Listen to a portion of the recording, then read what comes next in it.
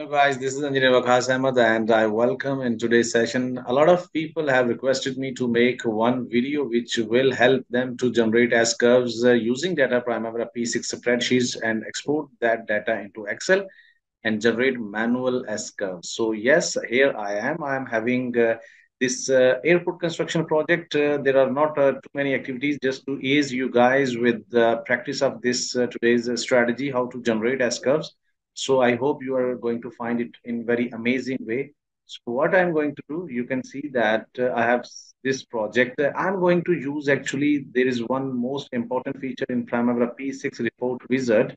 So you have to follow this step one by one or step by step. So how to do this one? First of all, this is a cost assigned project. Okay.